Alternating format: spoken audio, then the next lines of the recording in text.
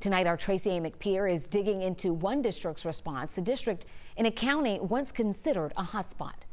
Let's be honest, in a high school with 1,200 kids during a class transition, it's going to be impossible to socially distance. Communications Director Stan Lewis says that's why all Hall County students and teachers will be wearing masks when they return to school August 24th. It's about the safety of our students, the safety of our staff members.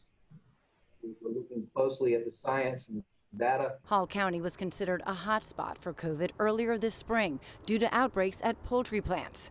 Since the pandemic started, Hall County has had 5,947 cases and 92 people have died from COVID-19.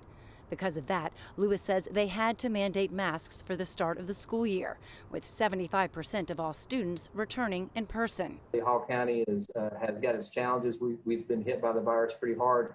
So we feel like the masks are appropriate for where we are at this time.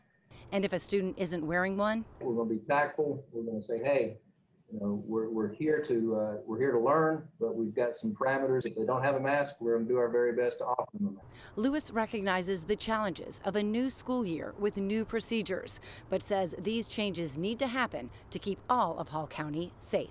We're not going to sacrifice student safety for convenience. Lewis says they will also be wearing masks on school buses and will have their temperature taken when they get on the bus. They also extended their teacher planning from 1 week to 3 to make sure they have all the protocols in place.